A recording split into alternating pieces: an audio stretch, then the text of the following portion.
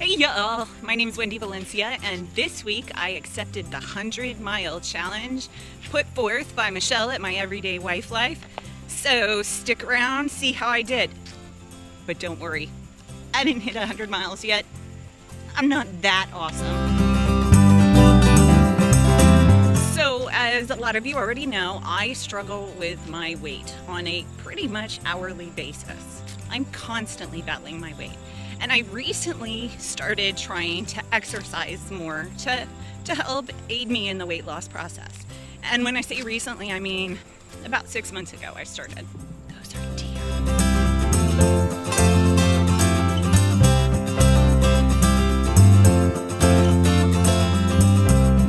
I have to admit, I accepted this challenge kind of on a whim without really thinking about the consequences of my actions.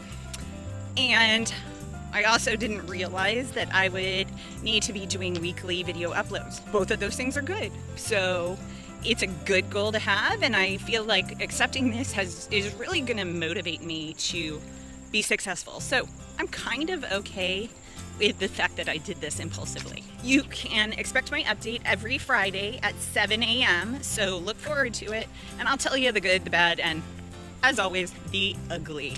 So this week was really not that great. After I accepted the challenge, I didn't really make any sort of plan. And if there's one thing about me, I always have to have a plan. If I don't have a plan, it doesn't get done. It's like if I don't write things down, they don't get done. Normally I wake up between 4 and 4:15 to get up and get my run in. But this week I wasn't feeling it a lot. And so between my job and being a mom and the YouTube thing, something has to get sacrificed. There just aren't enough hours in the day. And for me, frequently, that's exercise. The last few weeks, I've been staying up late to work on YouTube stuff and not getting into bed until like 11:30.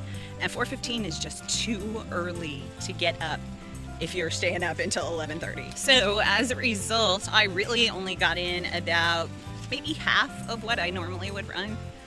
And there's some reasons, we'll call them reasons / excuses for that, but they are what they are. Look, somebody put a swing over the creek. How fun is that? I may have to get on that swing one day. You know what? Today is that day. Let me see how I get down here without breaking my butt.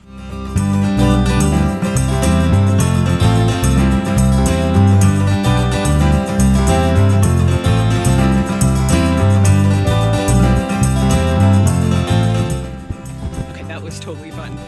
So I'm sure you're wondering how far in the challenge I actually got. Well, Monday I ran 4.3 miles. Tuesday I slept in. And Wednesday, Wednesday was a disaster. So on Wednesday I got up and begrudgingly went on my morning run. I didn't want to be out there, didn't even want to think about it, but I knew I needed to, so I got out of bed and I did it. Normally when I do that, after a few minutes I kind of get into it and it's not so bad. This was not one of those days. The whole time I was running, I was just like, oh, I don't want to do this. I want to be back in bed. I'm so tired. Wah, wah, wah, for me. So I got about 1.5 miles in. And now you got to keep in mind, it's before 5 a.m. when I'm out running. So it was pitch black and there are no street lights where I run. So I run with a flashlight in one hand and a combat knife in the other. You know, it's kind of scary out there. You never know what you could run into. There could be somebody crazy out there. So I was running along and I made a spectacular fall. Face contact to the pavement. It was lovely. Fortunately, since I had the flashlight and knife in my hands, the vast majority of my fall was broken by those two metal objects, and so I didn't get that injured. The only real damage I had was my knee, and it just got scraped up and bruised. And it was only one knee, and it wasn't my bad knee, so that's a bonus.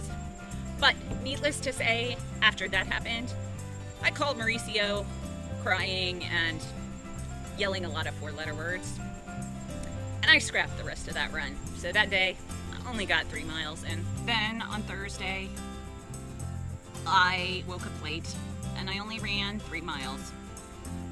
And Friday, I slept in. So that makes a total of 10.3 miles for the week, which is good considering I could have slept in every day.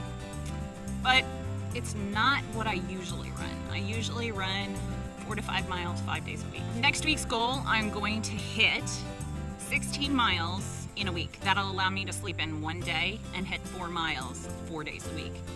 And since I put that out in cyberspace and I'm super type A, I'm gonna hit it, because that's the kind of girl I am. If you're interested in doing Michelle at My Everyday Wife Life challenge, I'll put a link to her challenge video down below, so feel free to go and sign up and join me in this fun little challenge. I think it'll be good for me. I think it'll be good for everybody. If you're new to my channel, click that subscribe button down below and you'll be updated with my new videos as they come out twice weekly, and you'll get to see all the great videos I post while I'm in Colombia.